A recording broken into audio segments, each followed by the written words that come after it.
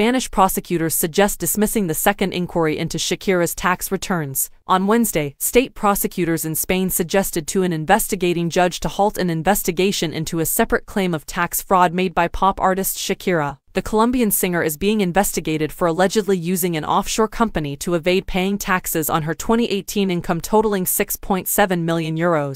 She has refuted any misconduct. The initial accusers, state prosecutors, are now stating that there is not sufficient evidence of a potential fiscal crime. The investigating judge will have the final say over whether to proceed with the investigation, and may even suggest that the case be dismissed or tried again. In a different case, Shakira and the prosecution reached an agreement in November in which she admitted to having neglected to pay the Spanish government €14.5 million, or roughly $15.6 million, in taxes from 2012 to 2014.